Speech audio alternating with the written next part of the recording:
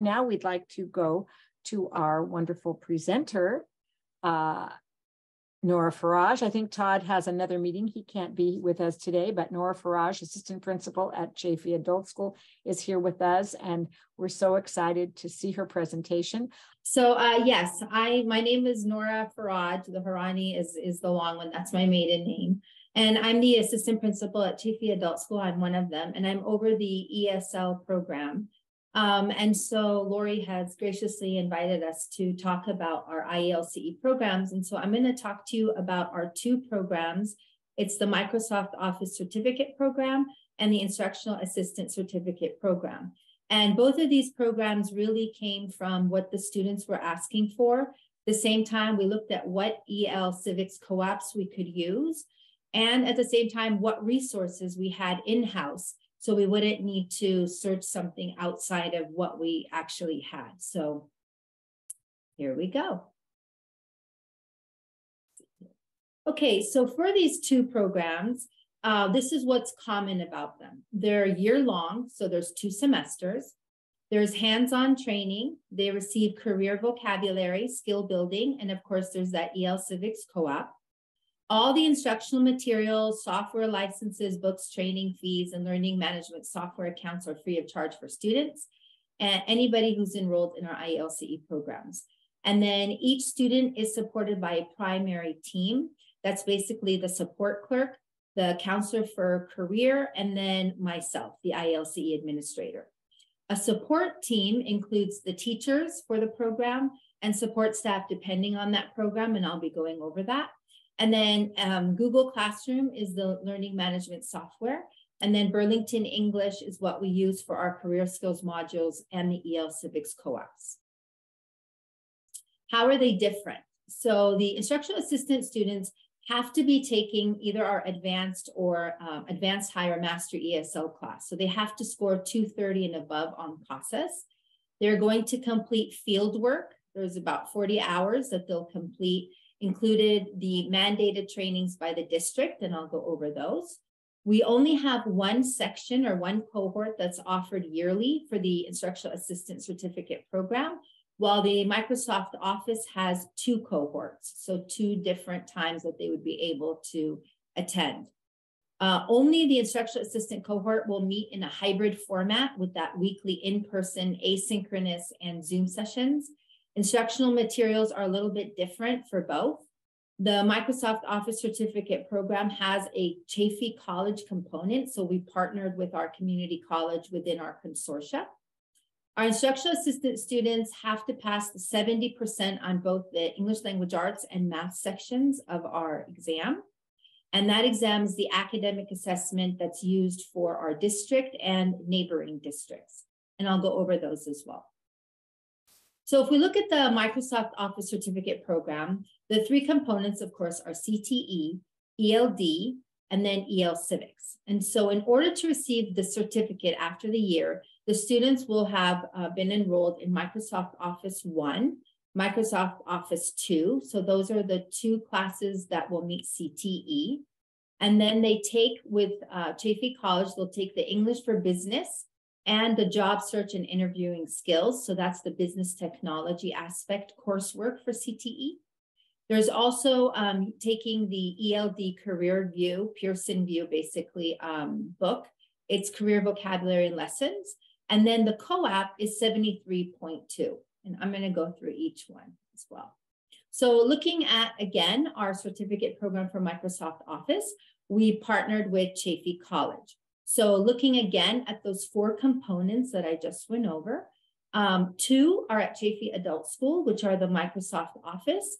And then they're going to be taking, 3, the Chaffey Adult School, the co-op, and they're going to be doing the career vocabulary. It's 2 semesters, and then they're taking 2 courses at Chaffey College, and they're actually online asynchronously.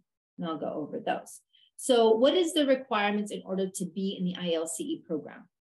Students have to score 230 and above on the reading assessment, and then they're enrolled in our IELCE program so they could then take our Chaffey College classes. They are not required to be concurrently enrolled in our ESL classes because they're taking the rigor of college courses. Now, students who choose to do that and have room in their schedule, we'll let them take also the mastery or high advanced ESL class. They will also work with a counselor, and our counselor is our college and career counselor. So he works with them on resume building and career skills and helps them with applications as well. Now, let's say a student scored less than 230, but they scored at an intermediate, so not a beginning level. So what we look at is from a 220 to 229. They're not going to be enrolled in Chaffey College, but we will enroll them in the Microsoft Office classes, and they have to be enrolled in an ESL class. So they're concurrently enrolled in both. And then our support clerk, who's responsible for IELCE program, will continue to assess them in CASAS and work with them. And at the same time, the CTE teacher that teaches the Microsoft Office class will work with the ESL teacher to see what are the strands that students need to work on in order to raise that CASAS score. And then once their score is 230, we enroll them in the Chaffey College course. So that way they don't lose any time. They'll still be finishing up their coursework. They just won't be able to do the Chaffey College classes. So looking at the Chaffey Adult School courses, this is a typical schedule. In the fall, we're going to enroll them in Microsoft Office 1. And what that entails is Outlook, Word, PowerPoint. They do task 3 of the Co-op 73.2. And then they'll also do some vocabulary and career view. At the same time, Microsoft Office 2 is given in the spring. That's where they do Excel, Access Publisher, and they complete task 2 of 73.2 and ongoing vocabulary with that career view modules. Google Classroom is offered for basically their EL Civics as well as the Microsoft Office. So those are embedded together. Our teacher is actually CTE and ESL credentialed. And she collaborates with the ESL teachers to help guide those students who need those higher CASA scores. And she also communicates for class expectations. So it's a nice collaborative model that we have here. So when I talked about the cohort, I said that we have 2 cohorts a year for our Microsoft Office. And that's because we offer mornings or evenings depending on a student's schedule. So in the mornings, these are in person. So from 8 to 10 in the morning, Tuesday, Wednesday, Thursday, our students are going to come on campus and the teacher is there. And in the evenings, Tuesdays and Thursdays for 3 hours, 5:45 to 8:45, they have distance learning classes with Zoom. So it's synchronous and asynchronous at the same time. This allows for that concurrent ESL enrollment, especially for those students not in the IELCE program. So they have to be, again, enrolled in that ESL class. At the same time, if a student isn't feeling well, especially we're still dealing with COVID and all the illnesses that come with that, and they can't come in person, they can log in the evening and not miss any instruction. And again, there is that LMS software, which is our Google Classroom being used. So students can also be able to work with the teacher if they can't come on campus. And vice versa. Let's say our remote student is having issues logging in, whatever it is, they can come and meet with the teacher because the teacher is here once a week and she's able during those Zoom sessions to be available.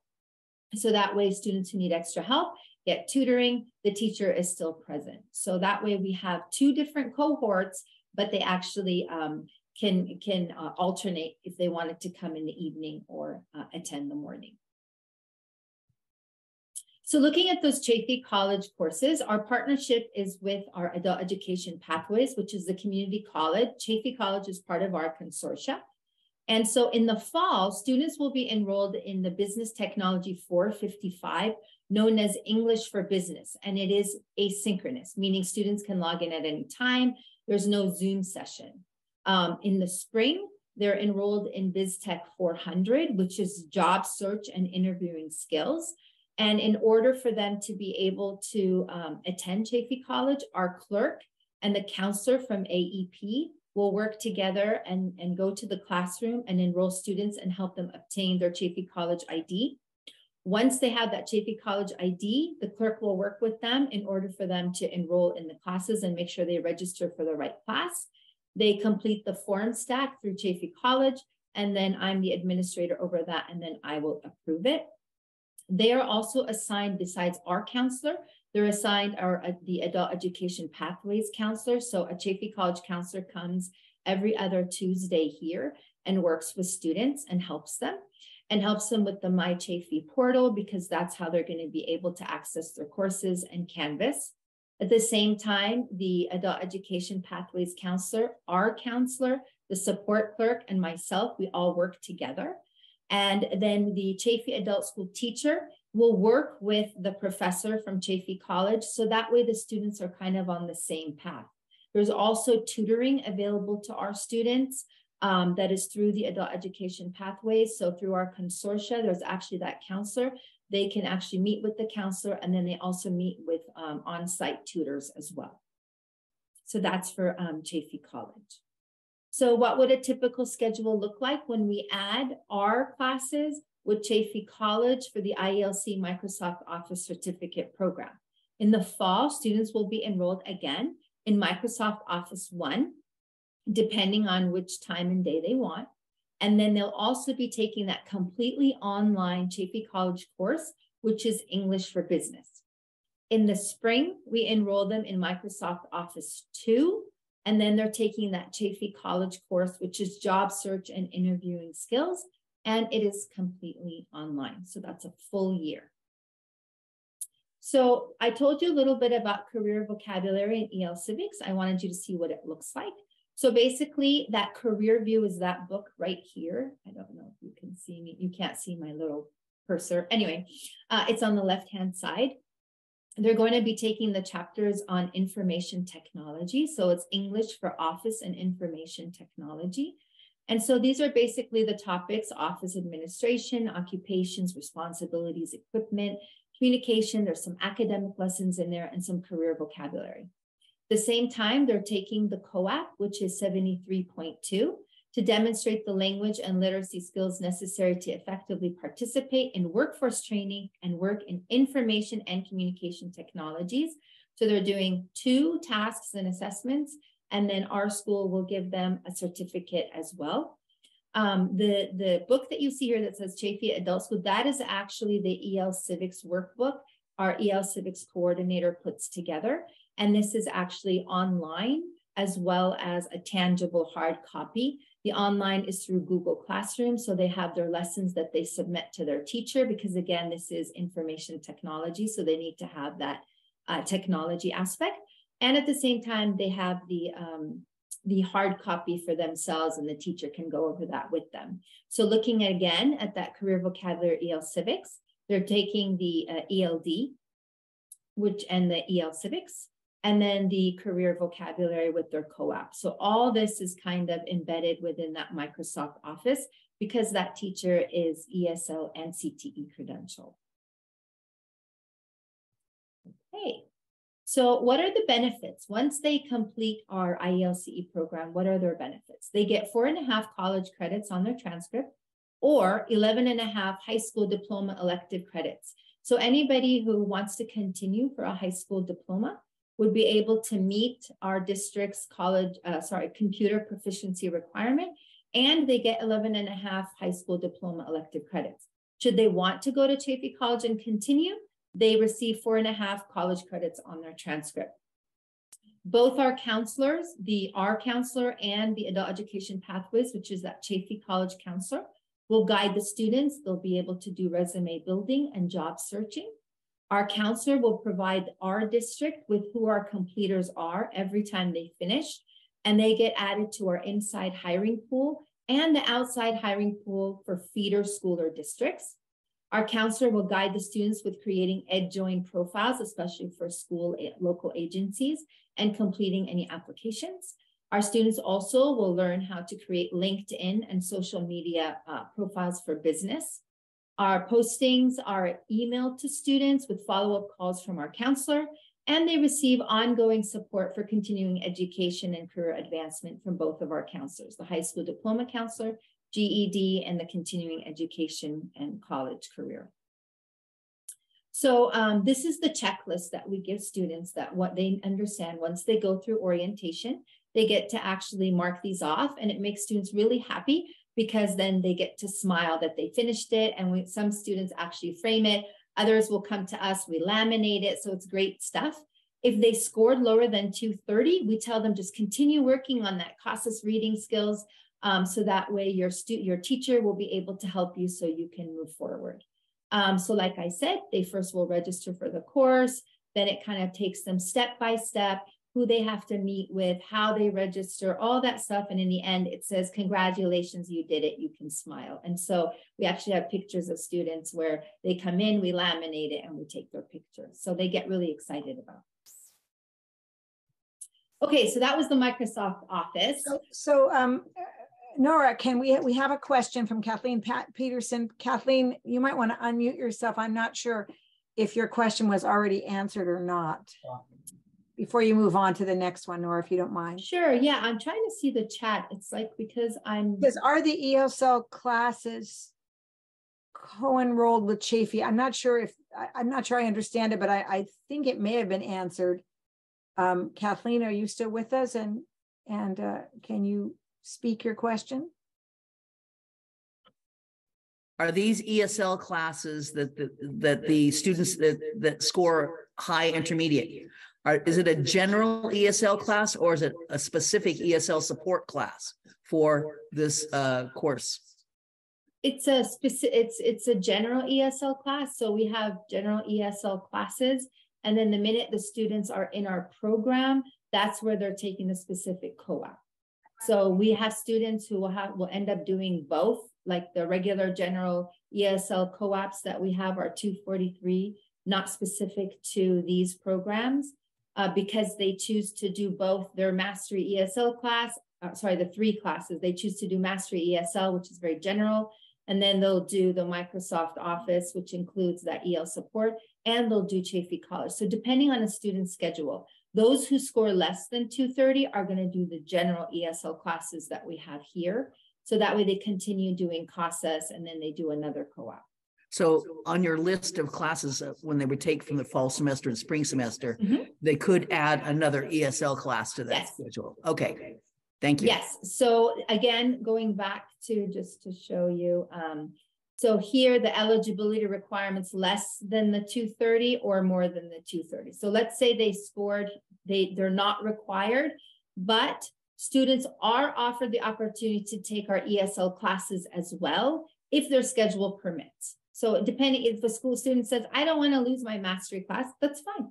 We enroll them. Some students are like, I can't, I have this barrier to childcare or whatever it is, then they don't have to.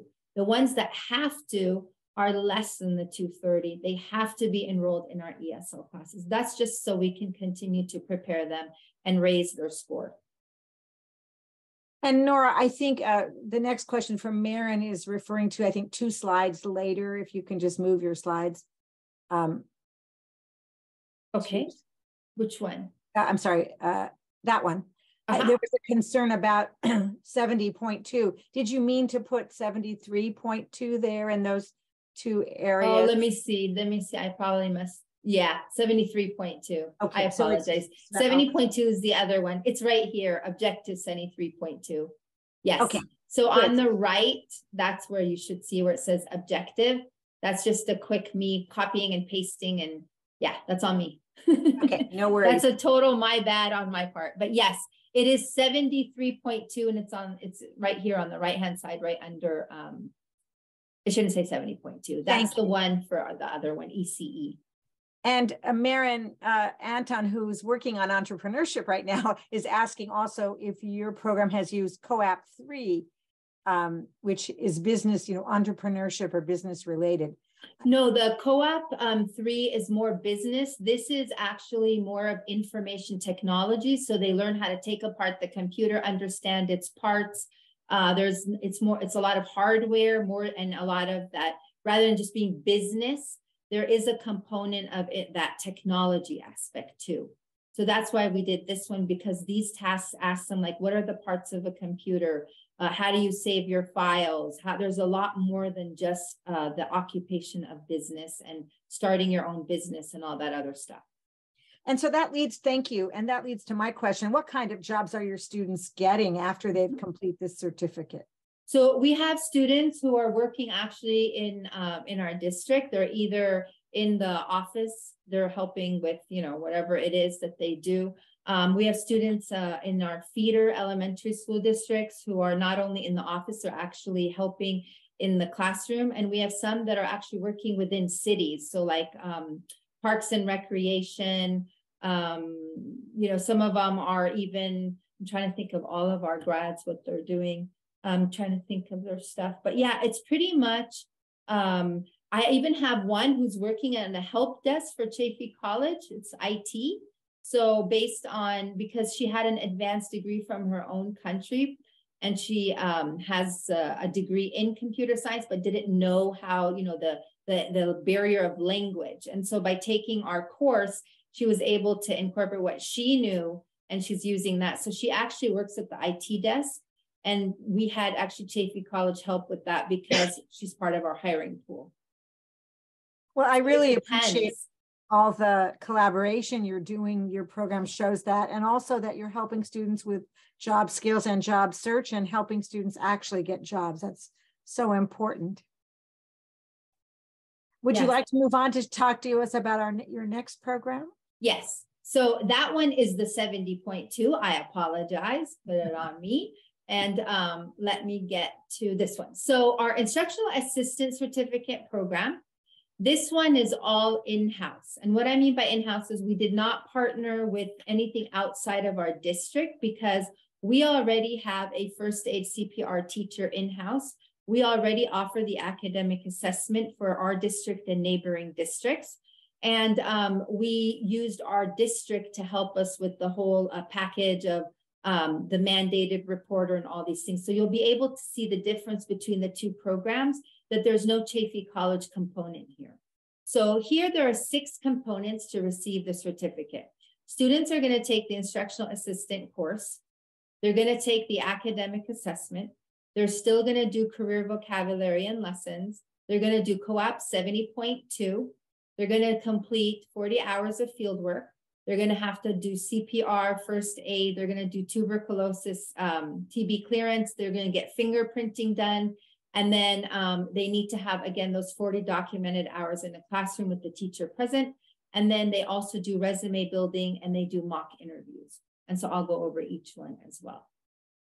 So what a typical schedule will look like in the fall, the students are going to learn what is the role of the instructional assistant. What are the types of instructional assistants, how to work with students with disabilities. They're going to prepare for the academic assessment in English and math. They're going to take that vocabulary and academic readiness, and they're going to do task 1 from the EL Civics 70.2. In the spring, they learn about role playing. They do mock interviewing and resume building. They take their first aid and CPR training and they get their certificate. They pass. They continue doing their math and English language arts assessment until they pass with the 70%. They do academic readiness and vocabulary, and then they complete task 2 of the EL Civics 70.2 objective. The teacher who teaches our instructional assistant is our Mastery ESL teacher, who also has a single subject credential in English language arts, and she also has her special education credential. So she's the one who teaches the class. She collaborates with our counselor, our clerk, who is over our IELCE programs, our first aid CPR teacher, our academic assessment clerk, and that way everybody's kind of working together so students can be able to complete the program. So what is the academic assessment? This exam is in accordance with the Elementary and Secondary Act that allows those lacking necessary course or degree requirements to seek employment as a paraprofessional or instructional assistant. And we actually give this assessment for the public as well. So when we came up with this program, we thought, okay, well, how can we meet the needs of our ESL students who have advanced degrees from their own country? Some of them have been teachers, some of them are instructional assistants, preschool teachers. And so we looked at our academic assessment that is actually being used by neighboring, feeder school districts and our own, and we built around it. So our teacher will collaborate with the math teacher that teaches ABE math and GED math, so that way they get their supplemental math instruction. Our students are assessed many times, not with the public, so the clerk will work with them and make sure they get special times to be able to take these tests. As soon as they score 70%, the student doesn't have to do the entire thing. They just complete the section, kind of like GED, instead of doing all of the courses that let's say you passed all courses but one, you only have to repeat the one you didn't pass. It's the same thing. And then our IELCE clerk will work with the academic assessment clerk and the teacher. They'll create that schedule. They let the students know about it. And then there's review sessions. The clerk will come to our campus and administer the exam. The scores will be sent to the teacher. So the teacher then is the one who's giving them, they get a certificate for completing both sections. We clap for them, we tweet it, and it's like a big deal for them because they're not easy sections to pass. So many of our students will pass really with flying colors with math because it's a universal language, but English takes them time because there's a high academic rigor there with language. So again, this is the correct one, 70.2. You can see when we talk about academic readiness, these are some of the topics we go over. They learn about the classroom and actions, types of schools, because a lot of our students are from overseas and the schools are a little bit different, and how the US education system is a little bit different. So they learn about the US education system. They read some different informational text. There's a lot of literature and writing that they go through. There's the ELA composition. They learn about core academic subjects, how they're different, how high school is different than elementary and junior high. The book we use is the English for Workplace Civics and Academic Readiness. That's the one for the career vocabulary. And then 70.2, that other book you see is what our EL Civics Corner put together. And the teacher will post this also on Google Classroom, so students will be able to submit their lessons electronically, and students are given the workbook, again, as a hard copy for themselves. And 70.2 is to demonstrate the language and literacy skills necessary to effectively participate in workforce training in early childhood education, and they receive a certificate once they pass. So what is the process to get field work? So in order for them, once they finish all that, they still need to do 40 hours of field work. So before even completing the field work, students have to have our first aid CPR certification. So our teacher will provide instruction and assessment. At the same time, they have to have their clearance for TB. We will cover the cost for them to go to the clinic and be able to show that they actually are clear.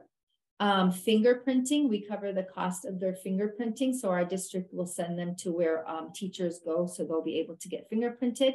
Students have to complete the child abuse mandated reporter training, the sexual harassment training, and then our district will come here from personnel, and they'll work with students to help them complete the district volunteer application. So these are all mandated before the student could enter the classroom.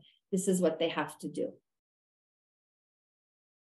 So once they're cleared for field work, then the students will meet with our clerk and provide their availability. The clerk will work then with our adult education teachers, as well as our district and site coordinators, to create a calendar that has 40 hours of field work. So students will not just be at the adult school. They will work with our New Tiger program, which is basically the newcomer school at Chaffey High School. And these are students who do not have English language skills enough to be with the general population. So it's a special program for newcomers. So because our clerks are bilingual, depending on what language that the school is requesting, we will send that student to do their field work there. So many of our students are Mandarin speakers, and we have a huge population of those coming from China. Same thing with Arabic from the Middle East, North African region. So depending on what language and the need that school sites have, they'll let me know, I'll let the clerk know, and then we let the student know, and the student then will go and complete their 40 hours of field work. Some students will do more than one school, others will stay at the school depending on what the school site need is. Once they are assigned to a school or many schools, depending on what job they're going to be doing, there's a form that needs to be completed for them to log their hours. Every teacher will sign off once the hours are completed with them. They submit their form to the clerk. I will then verify the hours. Many times I'll call the assistant principal of the school site and just confirm that. ask for their opinion as to how the student is done, just a very informal evaluation. And then I will sign the form. Students then will complete a written reflection on their fieldwork, what was done in the classroom, what school or class, what was learned. That short reflection piece is also placed in a PowerPoint. We put it all together. And then at the end of the year, students get to share out again all their experiences as part of our party or culmination event with them. And then that is also placed in the student's portfolio as part of their, when they do their mock interviews and resume building. So upon completion of fieldwork, students then will meet with our counselor and they work on the following. They do resume building. So they have to create a resume on Career Cruising, which is one of the platforms we use for all of our students. And they will complete a professional profile on EdJoin.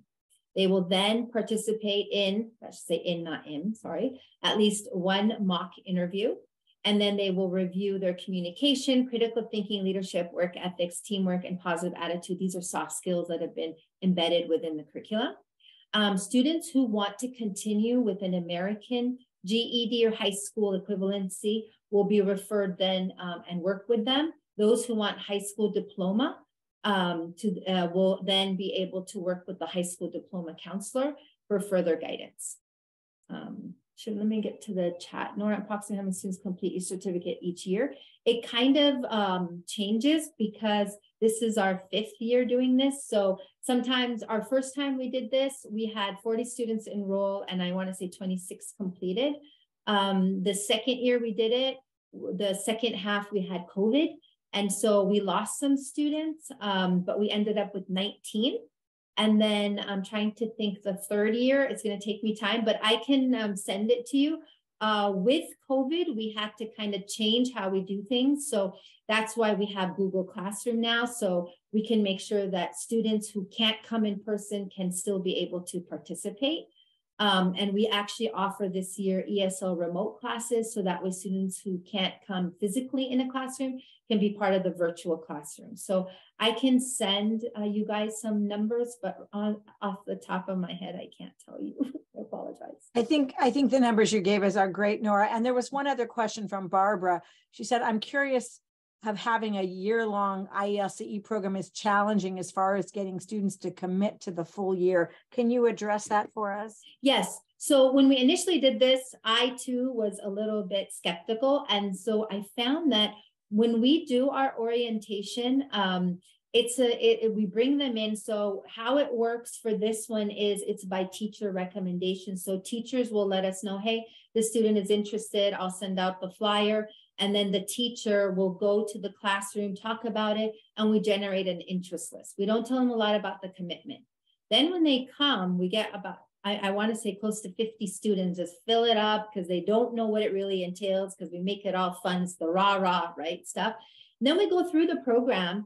And what has helped is having students who have completed it are the ones telling the other students how rewarding it is. And then because we kind of have now a nice little portfolio going and students talking about their experiences and their field work, because these are students who have been in the field in their native country, they welcome this as a way of kind of, it's an entry of getting into the schools because that's really what they want to do. Those students we lose deals with either they cannot do the 40 hours of field work. And so what we've been finding is if they can't complete 40 hours within that year, we have them come back. I have students from 2 years ago who are completing now their field work. So we don't lose sight or in touch of our students. Our clerk is always checking on them. Even the students who complete our program, we ask them, what would you do differently? They would tell us, we kind of tweak our program. So what it looks like in 2018 is not what it looks like now, I want to say. So it's challenging in the beginning, but the rewards are immense. And students coming back and telling us all the things they're doing at our feeder elementary schools, junior highs, even here in our district is just, it's worth it. It's worth all the work that you have to do to get it going. And Nora, how many students do you think have gotten jobs, or what kind of percentage do you think has gotten jobs? So just right now at the top of my head, I can tell you last year from our 20 students, I would say 15 have jobs and 5 we're working on getting them in. So I would say COVID has kind of hurt us because it's been hard to get to those students, but the students were able to get back to do the field work. Our school, we kind of created a partnership with our district that once they complete the field work, they get to meet those teachers. Our teachers are requesting our students to be hired. So they're part of like an applicant pool outside of, they kind of get first dibs. I don't know how to say this without, being politically correct. So our students are given priority over other applicants. That sounds great. And what I really like is just the way you've supported your students at every step in order to get them jobs. I think research has shown that students really need a lot of support to get through the barriers of applying to the college, of filling out the forms, of doing the volunteer form, all those things. Students need support to make that happen. And your program and your checklist, et cetera, show that all the support you're giving and all the success, 15 out of 20 students being placed in jobs is just spectacular. And I also appreciate that you're training students to serve your own district, which is great for your district, but also great for your students to be able to find jobs right there. And honestly, having bilingual students really helps. So when you look at your ESL population, I recommend like a survey of knowing what the languages are, because when you set this up and you want to, look at availability and where they can go, the first thing I do is I look at those languages. I go straight to the high schools and the theater schools like, hey, I have a bilingual person ready with Mandarin, Arabic, Pashto, Dari, Korean, Vietnamese. You guys know you're in the field. So we've got the hidden gem, I say. And so by utilizing that cultural wealth of knowledge, we're able to really tap into what others can't do. So I'm going to continue if that's okay. Yes, please go ahead. Okay. So here we go. So job opportunities, because I know you guys know about students who don't have documentation legally to work. So what can we do with that? So what we've done is students, first of all, who have that documentation to legally work in the US and have a high school diploma or GED from their home country, we recommend them for the hiring pool. Most instructional assistants have to have a high school diploma or GED in a lot of the districts. So what we do is if they have it, they show us their social security or their documentation. Automatically, the counselor will work with them on refining those applications, making sure each job posting caters to how their application is written and their resume. And then that hiring pool is always updated by the counselor. So as soon as the student shows that documentation, they finished their 40 hours, they got their certificate, we put it in a nice little portfolio with the reflection piece. And he actually does a lot of the work for talking to the different personnel administrators and hiring and trying to get them in. So we kind of do a lot of back end from our part to kind of push that along.